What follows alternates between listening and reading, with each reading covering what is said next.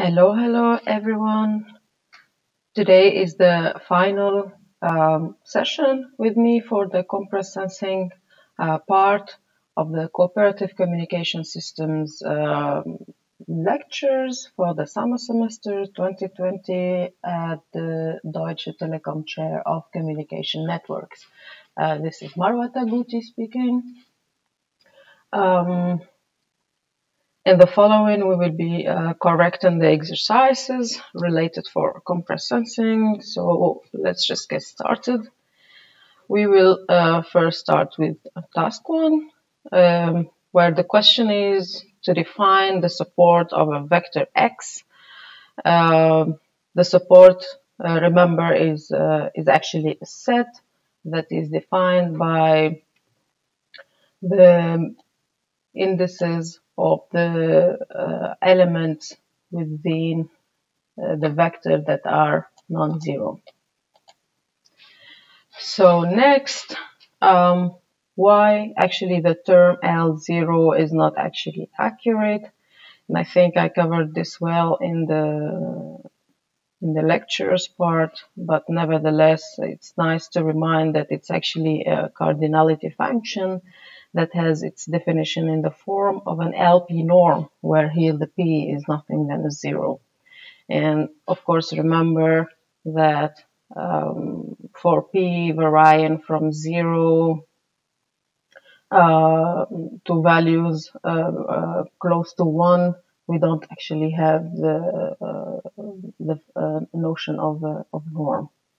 So here, the L0 norm of our vector x is the cardinality of the support vector, of the support set that we already know how to calculate from the previous question.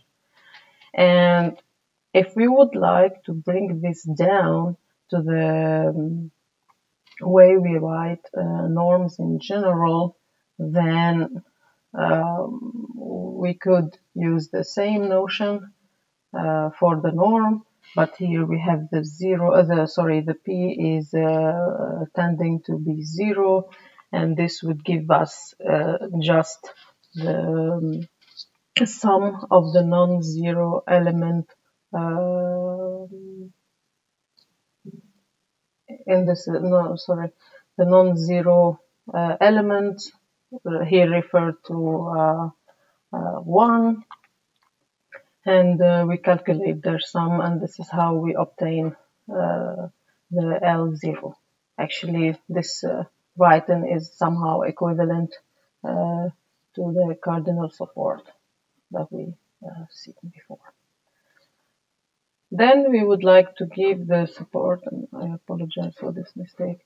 We give the support and the L0 norm for x, while x is this specific vector, and y is this one. So simply support of x is nothing by the positions. It's at position 1 and at position 4. The non-zero elements, and as for y, position 2 and position 3. If I would like to calculate their support, simply I will be summing the non-zero elements. Here we have 2 everywhere. And then the question is, we would like to explain why the L0 norm is actually difficult to compute. So we discussed previously that it requires an expensive searching step in all the subspaces that we have inside the generally large vector space, because we are not in compressed sensing, we don't deal with vectors of size 3, 4, the regular ones, but we deal with generally very huge vector spaces. So if I would like to do this L0 norm, then it will be done in an exponential time. And for example, if my vector space is of a size 1000 and with a sparsity just 10, then we would need to solve the binom of n and k, as you see here. And actually, mathematically speaking, we can, it is proved that the binom of nk usually is larger or equal than the fraction of n over k power k. Here we have 10 power 20.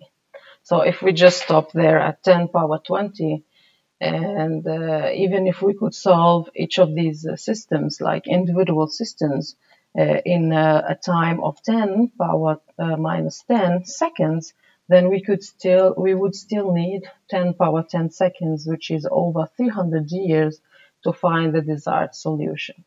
Of course, this is crazy, and nobody would like to do it. And this was maybe the first reason why we haven't seen compressed sensing like in the previous, let's say, ages.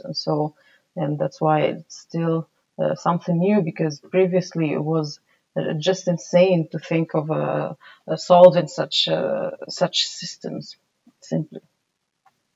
Okay, then now the next question we would like to define actually as an alternative solution rather than this L0, and solutions are usually adopted in compressed sensing, and we need to explain the choice.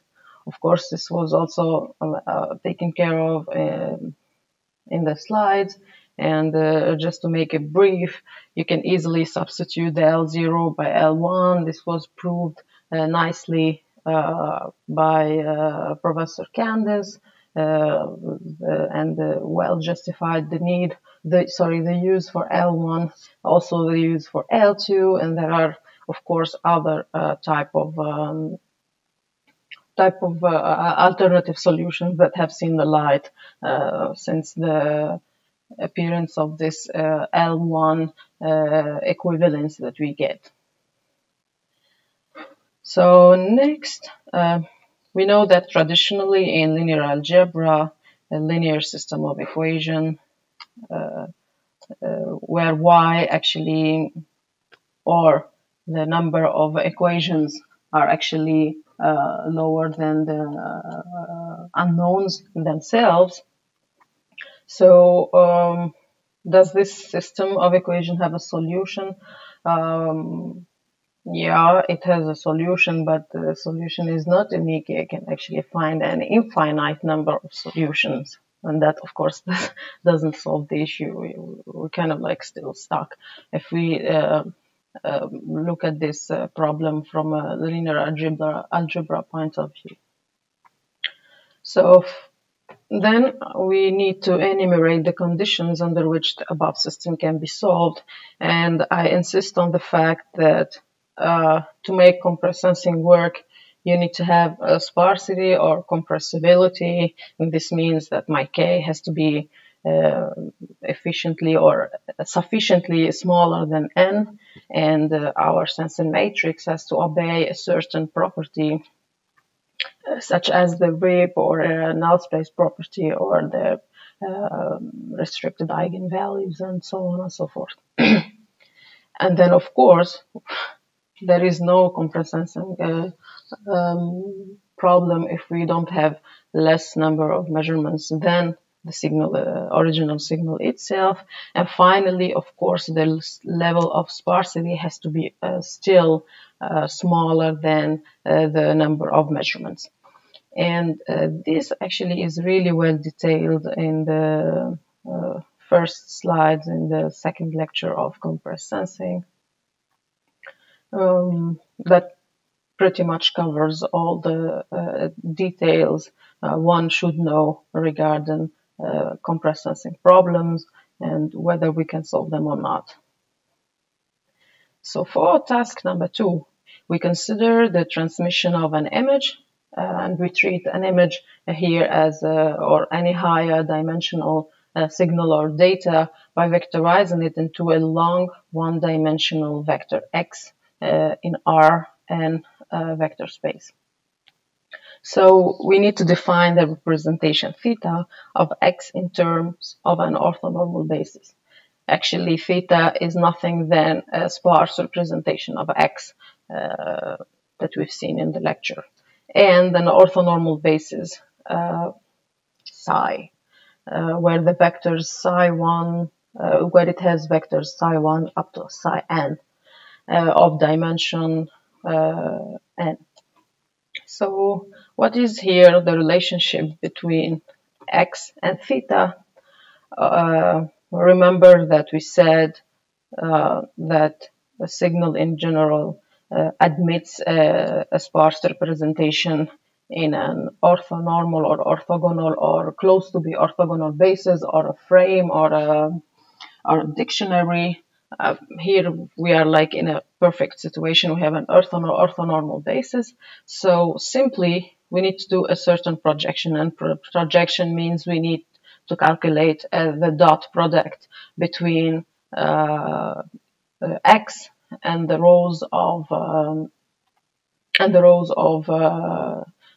the orthonormal basis psi, and that's how we obtain theta 1, theta 2 until theta n, and theta is the projection of x in this orthonormal basis. So knowing that x is k sparse in the basis psi, for which k actually we can apply the compressed sensing technique. Please remember that k has to be smaller than m and smaller than n. So like the smallest parameter here we have in a compressed sensing problem is actually k.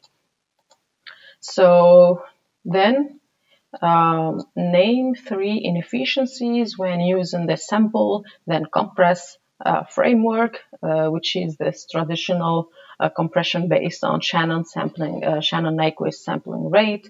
The 3 inefficiencies, like there are a lot of inefficiencies, but that came across my mind when writing this. First of all, the initial number of samples n may be actually large, even if the desired k is small. It's like measuring unnecessary data. Second, the set of O and transform coefficients, they must be computed even though all but k of them will be discarded. So waste of computation, transmission, and so on. And finally, the location of the large coefficients or the non-zero coefficients must be encoded. We need to know where they are placed, because remember we have the problem of the L0 norm. We have a problem of where the non-zero coefficients are actually placed within a coefficient. And this will introduce a higher overhead, which we don't want to, because the point was to compress, reduce the data size, not bring in something extra, like here a certain overhead. So, of course, the alternative was some technique like compressed sensing, which breaks with the traditional algebra and the Shannon-Nyquist theory. And you can read more about it in the lectures, of course. So here we consider a general linear measurement process that computes m, which is smaller than n, inner products between x and a collection of vectors. Here, these vectors are actually vectors of the sensing matrix, where the size is like we have m vectors. M is smaller than n, and a vector itself is of a size n. And we have this dot product. We need to define analytically y. So y is the collection of these scalars that we obtained by multiplying x with phi g, and yeah, like nothing fancy, y is nothing by phi x, and x, of course, remember we wrote it as psi theta, and this is the final writing. Okay, so explain why non-adaptive measurements are actually sufficient for the recovery. So we know that this phi is actually fixed, and it could be used in different compressed sensing problems, regardless of the data or the type of data that you have. All we care about is that this specific phi has to obey the RIP property at least, or simply it has to be drawn, for example, from a Gaussian distribution or a Bernoulli distribution. And this actually does not depend on the signal. That's why non-adaptive measurements are okay to recover or to reconstruct our original signal, X. Okay, so how can the receiver recover X knowing that we have, like, here the unknown is X, and the known elements or parameters that we have are Y, psi, and phi. Of course, here we have an optimization problem that, of course, simply we can reconstruct it using one of the compressed sensing reconstruction algorithms. And the easiest way to answer this question would be to use the L0 minimization that we see. We need to minimize the L0 norm of X subject to Y equals phi X. But of course, there exists a large set of algorithms for solving such an optimization problem, like greedy algorithms and so on. So, task 3. Here we talk about the spark that was taken part of lecture 2. And it's actually a very nice way of calculation. For compressed sensing, it's something really fun, and I like to introduce it for students for exercises. So we've seen that the spark is the Kruskal rank of the matrix is the smallest number of columns of A that are linearly dependent, and the spark of A could be varying between the scalar from 1 to n, or simply could be the infinity. And when we talk of a spark infinity, or some other, actually they note it as n plus 1. So infinity or n plus 1, or something that is larger than the maximum size within a matrix and dimension. But for me, I think a plus infinity makes more sense. It's more logical. So if I'm having a spark that tends to the infinity or equals the infinity, then here we talk about a full rank matrix, and the rank here is equal to n. And of course, this is an equivalent situation. So if I'm having rank equals n, of course my spark would be equals to the infinity. And if my spark equals 1, then actually my matrix A has a 0 column. So yeah, I mean, it is dependent with itself, let's say. So that's why it could equal 1. There is no other situation for that. And if my spark in general is not equal to the infinity, or n plus 1, this takes me to the situation where spark A is actually smaller or equal to the rank plus 1. So here the matrix can never be full rank. So here it cannot be an n. And of course, if it's not full rank, then my spark is not the infinity, and the plus 1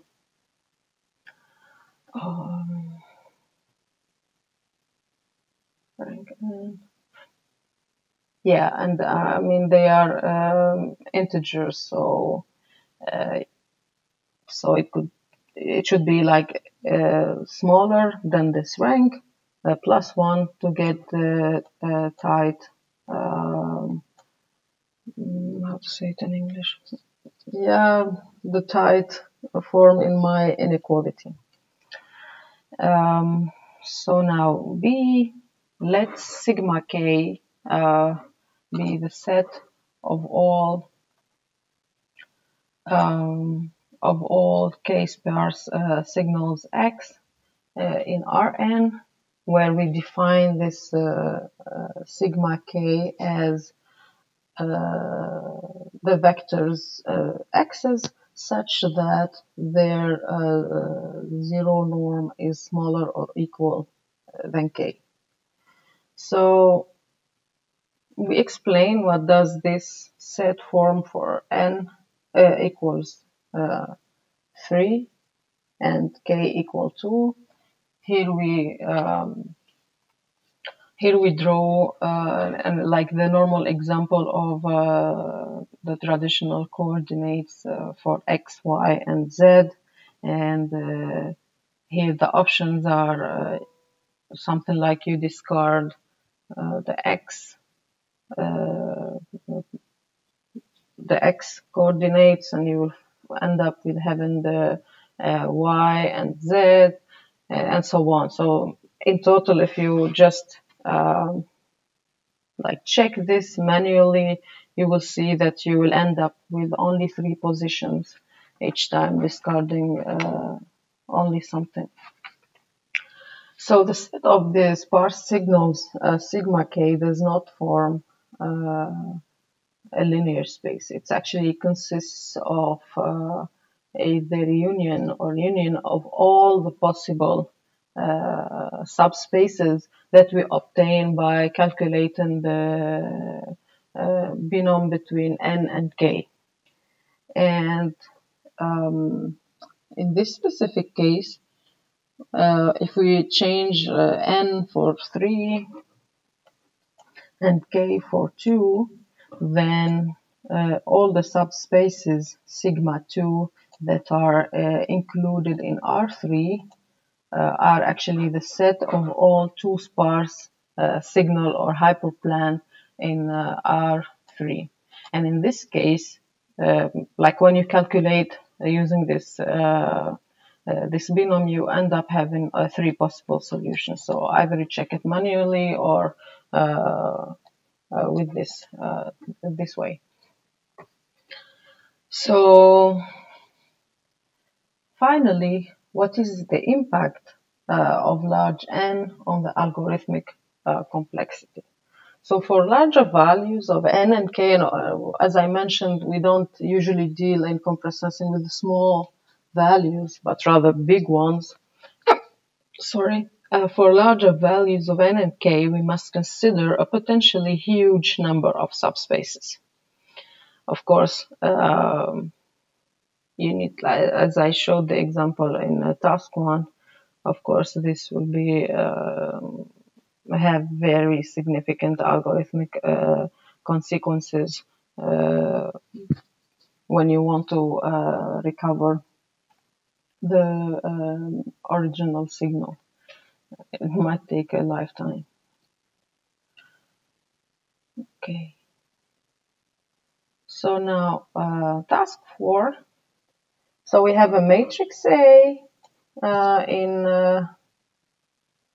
R M. So here we don't have like our matrix cannot be non-singular, but its rank should be the minimum between, like maximum rank would be the minimum between M and N. So here we would like to know the null space, or also called kernel of A. So as simple as it is, the null space of matrix A is usually denoted by kernel or ker A equals like the vectors x in Rn such that if I'm multiplying my matrix A by this vector x, we obtain a 0 vector.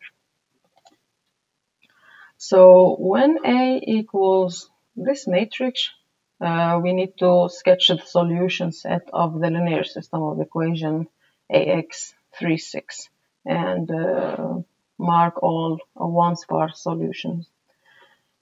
So I think the solution is really trivial here to calculate, and you can already notice that the first column, the second column is nothing than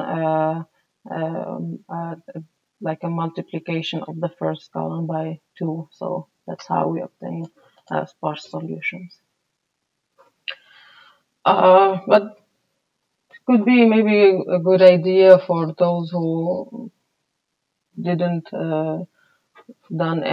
do any matrix multiplication for some time to refresh a little bit. Okay, so now the final question of this task. Let A, this matrix, which is 4 by 3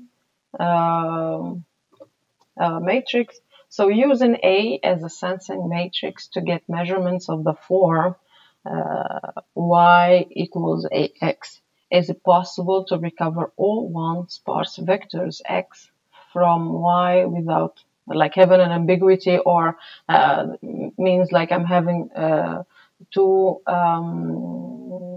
solutions, how to say, like one solution mapping to two different possibilities or so. So I have to make sure that the solution is somehow unique. So the hint here is to calculate it using a spark. Our matrix is small, so calculating a spark is not a difficult task for small matrices. Just like the rank, if my matrix is very small, then it's easy to calculate it. Or if the structure of the matrix coefficients is somehow unknown, then is known, then it's easy to calculate the rank or as well the spark. So we determine the spark using the columns of A that we define following, and unless I'm wrong, I noticed only that C1 and C3 actually equals 0. So here the task is to find all these columns combinations that would lead me to a 0 vector. So yeah, I think C1 plus C3 would just give me 0 everywhere. And because of that, I would conclude that the spark of the matrix A is equal to. And of course, this is the minimum size of a linearly dependent set of columns of A. And here we have, like as a next step, we calculate the L0 norm of X. It's like it should be smaller than spark A divided by 2. And if the system y equals ax has a solution x, which actually satisfies this inequality, then the solution is the sparsest. And here we have the norm 0 of x is equal 1, so we have a one sparse vector. Okay, we move to task 5, and here we want to calculate the kernel of the matrix A. So, as we said, this kernel of a matrix, you take the matrix, you multiply by these vectors. Here we are in R3, so x, y, z, and it has to be equal to 0. And of course, this type of writing we can simply write it as a standard linear system of equations like this, or if I'm trying to solve it using a Gaussian elimination, then remember we used to write the coefficients part here, and here we put the expected solution, or sorry, result of the equation here. Here we have 0, so that's it. And we do a triangulation step, and at the end, like our calculation would stop here, and therefore, if I'm exporting this to my system of equation, then I will end up having my x equals minus 1 over 16 of z, and my y is equal minus 13 of over 8 of z.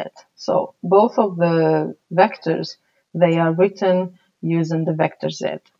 So generally speaking, an element of the kernel can be expressed as C, the scalar, minus 1 over 16, minus 13 over 8, and 1. So this is a vector of my kernel. Of course, you can polish it or just multiply by 16 to retrieve like integers, and yeah, of course here C is a scalar.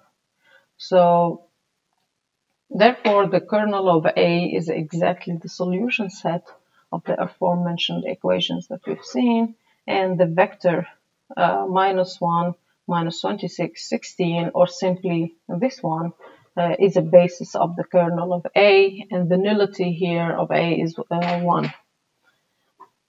So now we would like to prove that the vectors in the kernel A are actually orthogonal to each other, or to each of the row vectors of A. So, like seen differently, we would like to take the vectors of the kernel, and we would like to check if they are orthogonal to each of the vectors or row vectors of A. So as simple as I take the vector, my basis of the kernel, and I multiply with the first row. Of course, here I'm not doing like the normal multiplication of matrices. That's why the result is a scalar. Here we are doing a dot product or inner product, and I'm multiplying element-wise, then I'm summing all the stuff, and I obtain 0. I will do the same for the second row of A, and I will still get 0. So you could please try at home this calculation and check maybe I'm wrong in this, which actually I doubt because the results they actually make sense. Okay, doke. So finally, we have this task 6 that is a little bit challenging. Maybe if your background is a little bit far from linear algebra in general, that's why I didn't want to include it in this exam, in the exam for this year, because I didn't have the chance to chat with you and know the level in general, whether you like such kind of exercises or not. That's why I decided not to include it in the exam. And to be honest, it's very tough for me to read all these mathematical symbols in English. So I would leave it for you to give a try at home and check the solution. And if there is any, how to say, ambiguity or questions, of course, you can always write me, and we can even have an online session to discuss this exercise or any other exercises that you have, that you want to clarify. But I hope at least that these exercises were somehow simple, but could bring a bit of information regarding compressed sensing. I know that 2 lectures is not enough, but I try to find suitable exercises for that. Okay, so that's pretty much it. And please do not forget that we also have in the channel, we have the video regarding the book chapter 22 of our ComNets book. It's about compressed sensing, and there you could play around with the framework, and you could try different examples, and you can just change parameters to really embrace what compressed sensing is, because these exercises, of course, you have to do manually. Even for the exam, you have to do something feasible in a certain amount of time, knowing that you are not using any calculator or software during the exam. So that's why we use small numbers.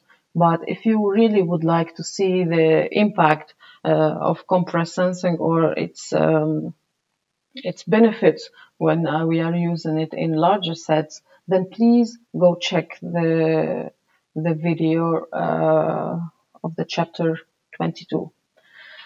Okay, so thank you very much. Please do not hesitate to write to me anytime until the exam. And as I said, and I repeat it again, please, if you want an online session where we discuss these exercises or any other exercises of your choice, please let me know and write me on my email. Okay, thank you very much, and wish you all the best for the exam and for the rest of also your exams. And have a good day. Bye-bye.